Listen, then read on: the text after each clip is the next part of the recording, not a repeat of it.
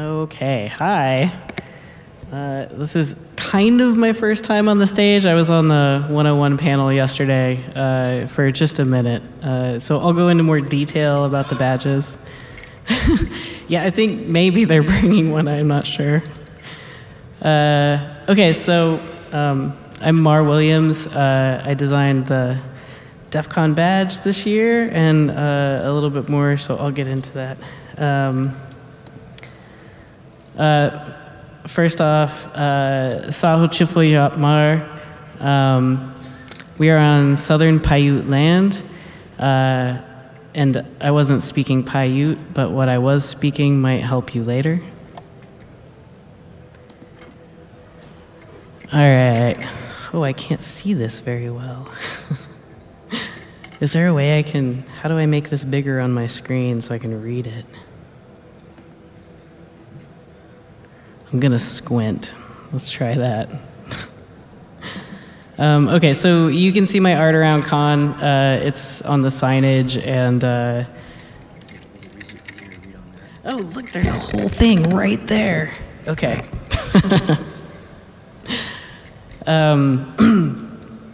Yeah, so I've been doing art for DEF CON for a good number of years. And my first art that I did for DEF CON was DEF CON 17. And I've been coming since whatever the last year at the Alexis Park was, if anybody knows the year for that. I think it was 13, I don't know. I've chaired and been a founding member of 2 Denver Hackerspaces. I've run a gallery, I've painted murals all over the country, and even did one in Beijing for DEF CON China the other year. I've had Denver Art Museum residency in 2016 where I explored the interactions between people and their data online. And so a lot of people made this badge project happen. So I have Nutmeg here and Ada, who is always my amazing helper. And Bonnie Finley is out there in the audience. She did the 3D modeling of the badge. Okay, and then we have Polar, Onk, Will Tuttle, Trash Robot, Kyle Kelly, and Edison. So thanks to all these guys. Okay, so what are the badges? The badges are actually Penrose tiles. So if you put them together, you can see they kind of tile. So they're an example of aperiodic tiling. And this can get kind of complicated, and there's a Wikipedia article you can read about it if you're really curious about how Penrose tiles work. But Nutmeg here had a really good quote about it, which is, it's the most complex jigsaw puzzle you've ever done with just 2 pieces. In this specific example of Penrose tiling. We've used 2 rhombi. One is a little fatter and one is a little skinnier. And you can see that the human badges are the fat rhombi, and the skinny one is the inhuman. So in physical space, you can actually get a bunch of friends together and put them together, and you can make a mosaic, which is kind of cool. So what I wanted to represent by doing that was that the DEF CON attendees, we can connect and create these broad and infinitely unique communities. In order to visualize that, we have a project online. If you look on the back of your badge, there's a URL, spux.art. And if you look in your badge pack, there's a UUID on the back of this little guy right here. And there's something that you can type into the website. And that gives you your own unique tile that you can add and place as many times as you want, so you can get together with friends, or you can just kind of see how this is evolving naturally over time. So check it out. It's going to be up and down because it's DEF CON, and we're all hackers, and who knows what happens. But check back if it's down for sure. So you'll be able to select your color, shape. You can put your handle in if you choose, or you can leave it anonymous. And yeah, we'll just see what it looks like. There's, I'm not sure the number of humans this year so far, but like 26,000, something like that was the last number that I was aware of. So let's see if it renders that many. So here's kind of what it looks like last time we got a screen cap of it. So it's growing a little bit at a time. Okay, and yes, thank you to Nutmeg for the amazing front-end development work, creating this, like, geez, how long? Like 6 weeks. Yeah, like 6 weeks, like super fast project. Yeah, they're amazing. Okay. So physical badges. All right, so now we get to the part where half of you are very upset that you didn't get the real badge.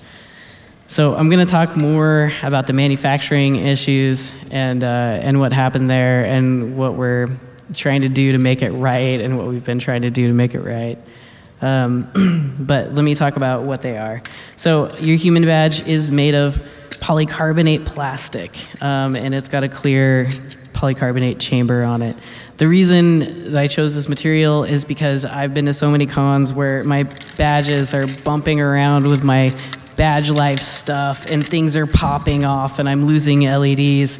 And I just wanted something really sturdy that wouldn't break. So I haven't seen a broken badge yet, and hopefully we're still good for a while. So it even has these little feet that pop off and on, and it's nice that you can just pop them off and on and they don't break. Knock on wood. So that's the badge as intended. So because of manufacturing problems, we had to do a backup badge. And early on, we decided to put out this shitty add-on, right? It's the inserts for your badge, and it's the non-electronic shitty add-on. So you can make it electronic. So we had released the specs for the chamber on defcon.org. If you caught that, maybe you made a cool PCB or something else that fits into this chamber. So we didn't want the people of Creative Something to be out of luck. So what I did was I made this other, let's see, let's move forward a slide so you can actually see what I'm talking about. There we go. So you can see the actual human badge there, and then the backup badges, which about half of you have. They're meant to hold an insert of any size. So it's kind of like a floppy plastic material. It's flexible. I don't have one in me or show you on the stage here. But it'll fit any thickness, right? So if you have a PCB with stuff all over it, you can pop it in there. And you notice these two little tabs. There's some little flanges, basically. So you can also put a paper insert in there, and it won't fall out. So that was the solution for the last minute badges. So hopefully that's been working out for people, and yeah, doing the best we can there. Okay, so yeah, I'll talk about what the design process was for this badge. So we started way back in January. Was that right? Okay. Yeah, January. And we were looking at all kinds of different concepts. Like, we were trying to figure out if we could do like blow molded badges and have like ferrofluid inside, and you could interact with magnets, you know, all kinds of stuff. And we just threw a bunch of ideas around, and eventually kind of trim down and then land on something. And so we landed on these Penrose tiles.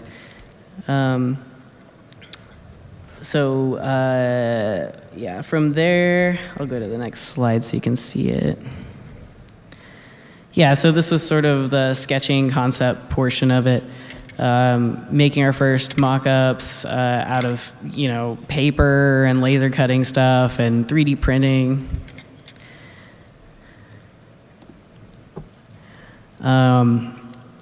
So we hit a lot of challenges, but true hacker fashion, we just go into stuff not really knowing what we're doing, and but that's the point. So there's some challenges there. We had to create a 3D model that was set up for injection molding. So you have to do very specific things there, like make sure that. Where's my notes here? See, Bonnie should be up here because she could speak to it a little better since she did the 3D model. But basically, you have to make it so that it pops out of the mold easily and the plastic flows around the way it's supposed to. And so that was a whole learning process there. More than that, manufacturing challenges. So let me take you on a little ride here. We started out trying to figure out how do we print on these in a way that the print isn't just going to scrape off. Like, we didn't initially want to use stickers because, then stickers come off and get put everywhere. So that kind of thing. Once we started getting into the process and they're being actually produced, we ran into issues with custom colorants. There's 11 of the Inhuman badges, and they all need to be a specific color, and manufacturers don't carry all those colors. So, I'm on the phone with manufacturers trying to get, just the colorant people, trying to get them to send colorant to places, and they're running out of colorant, and then, we're having to do backup colors and all this stuff.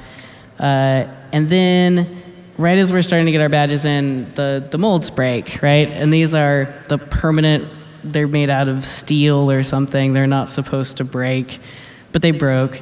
And they're like, that's okay, we'll repair that. And I'm like, well, do we need a backup mold? And they're like, no. Once you repair one of these things, it's like setting a broken bone. It'll be even stronger the next time.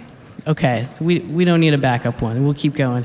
And so we got the backup one going and popped out, a couple thousand badges, and then it's down again.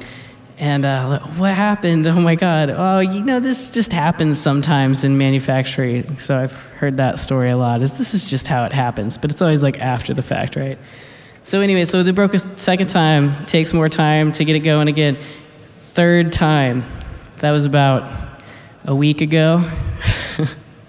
So the mold is currently back up, repaired again, and in production. And if we all cross our fingers really tightly, there might be some badges to trade over the weekend, and those of you with the floppy badges might be able to trade in. So we're working on that as best we can.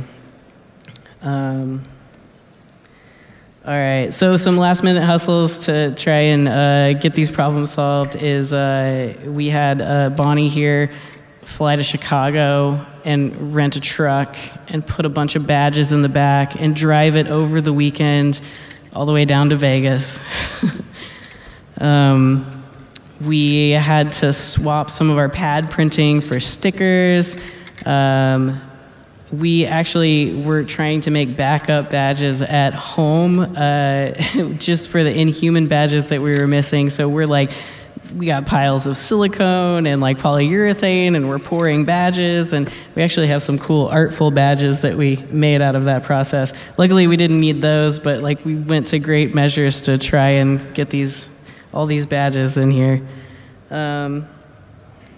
All right, and so then the other, I have some photos here of, there's a badge on a floor tile in Nebraska somewhere.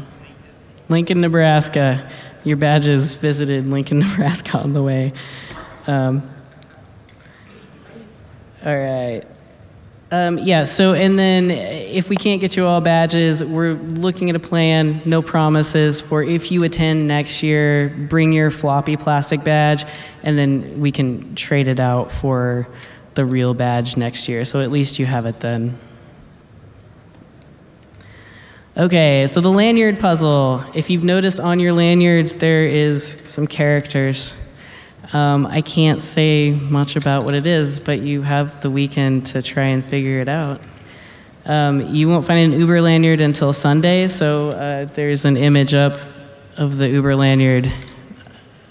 So give it an eyeball if you're working on the puzzle.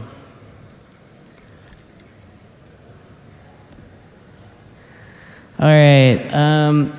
I have been a working artist for all of my adult life, and one thing that I know well is that good design is invisible.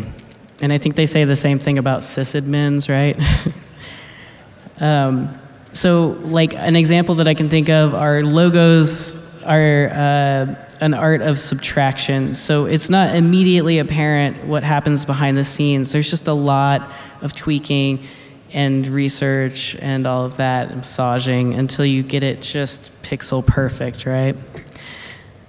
This is a non-electronic year, right? So working with those own bounds, there's no bells and whistles to show off. You can't see all the parts that are going into this.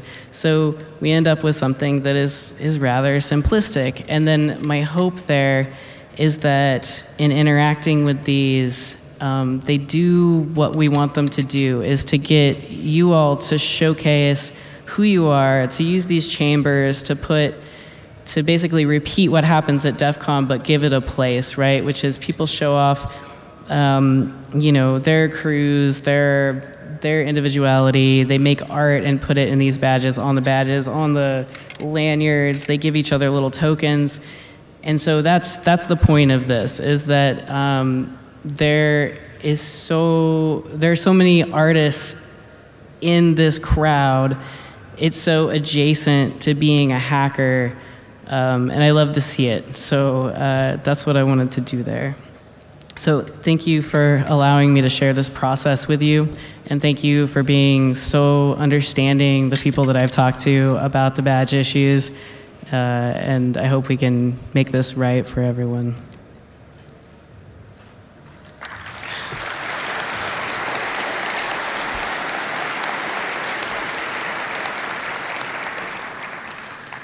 Okay, so Yokoki, shoot any questions at me, and after this talk, you can find me on Instagram as Spuxo, patreon.com/Spux. If you like my work, I send stuff in the mail to people monthly, and I've been doing that for some years, so it's pretty fun. And then I'll also be in the vendor area selling art and swag, so yeah.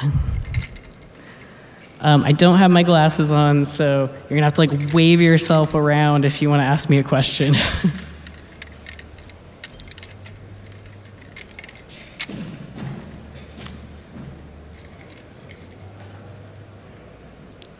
Anybody?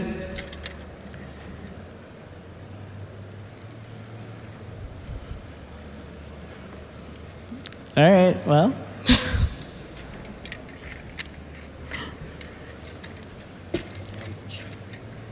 Okay, sounds like a plan. Is that cool? Yeah. No, that's good. All right, so this is after the talk instead of before the talk because we ran out of time. But first time speaker, do a shot.